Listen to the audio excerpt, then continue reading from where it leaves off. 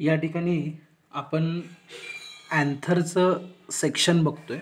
Anther lobe जो आहे त्या अँथर लोबचं सेक्शन आपण बघतोय.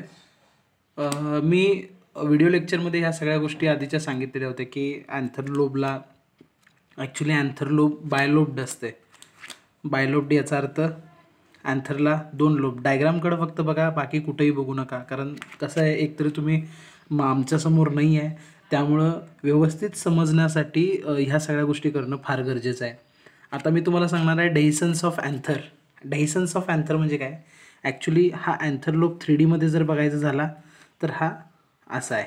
ओके, हा 3D मध्ये असं स्ट्रक्चर त्याचं आहे. ओके, मधनं आपण कट केलेला आहे. ओके, तर यामध्ये हा एक लोब आहे, हा दिसतोय तुम्हाला, हा एक लोब आहे पूर्ण, आणि हा एक लोब आहे. म्हणजे किती लोब झाले? बायलोब्ड झाले, 2 लोब झाले.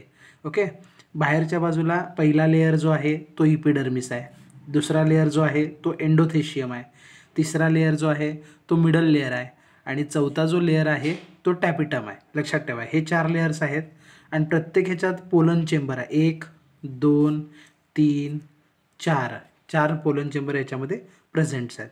आता लक्षात ठेवा, ह्या ॲक्च्युली पोलन चेंबरमध्ये पोलन ग्रेन्स तयार होणार आहेत. ह्या पोलन चेंबरमध्ये पोलन ग्रेन्स तयार होणार आहेत, आणि पोलन ग्रेन तयार झाल्यानंतर जेव्हा हा अँथर मॅच्युअर होईल त्यावेळेस मी तुम्हाला काय सांगितलेलं की एंडोथेशियमचं सेलचं लेअर बघा कसं आहे, हा झाड आहे. पण इथं जर तुम्ही बघितला एंडोथेशियमकडे बघा, व्यवस्थित बघा एंडोथेशियम, तर इथं हा पार्ट बघा एंडोथेशियमचा पूर्ण. हा एंडोथेशियमचा पार्ट कसा आहे? थिन सेलचा आहे. कसा आहे?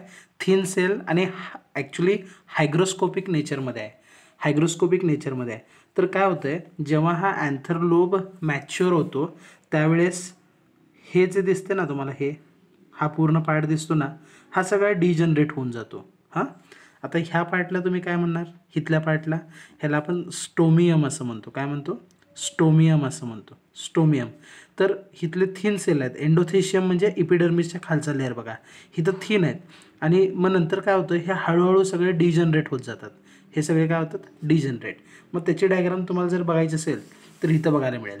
हे सगळे डिजनरेट झालेत, आणि होते काय, इथं एक चेंबर जो होता आणि इथं एक चेंबर होता, ते दोन्ही चेंबर एकमेकांच्यात इथं मिक्स होतात, आणि हा जो शेप आहे हा कॉन्केव शेप होतो. हा कसा शेप आहे? Concave shape. आणि दोन्ही चेंबर एकत्र येतात. दिसतंय? दोन्ही चेंबर एकत्र झाले म्हणजे हा एक लोब झाला, ह्याला एक वॉल प्रेझेंट आहे, आणि हा दुसरा लोब झाला, ह्याला दुसरी वॉल प्रेझेंट आहे. म्हणजे 2 थिका प्रेझेंट आहे, म्हणून आपण त्याला काय म्हणतो? बायथिकस. लक्षात राहील, म्हणून त्याला आपण काय म्हणतो? बायथिकस. दोन्ही पोलन ग्रेन, दोन्ही चेंबरचे पोलन ग्रेन एकत्र आले. मग काय होतं, त्याच्यानंतर दोन्ही चेंबर एकत्र झाल्यानंतर हा जो पार्ट आहे ह्याला स्टोमियम म्हणायचं, ह्याला म्हणायचं लाईन ऑफ डेहिसन्स. ह्याच्यातून पोलन ग्रेन्स बाहेर पडतात. म्हणजे जेव्हा अँथर लोब बस्ट होतो, फुटतो, त्यावेळेस आतले सगळे पोलन ग्रेन्स ह्याच्यामध्ये बाहेर पडतात. बाहेर पडल्यानंतर ते स्प्रेड होतात, आणि ह्या प्रोसेसला आपण काय म्हणतो? डेहिसन्स प्रोसेस असं म्हणतो. ओके.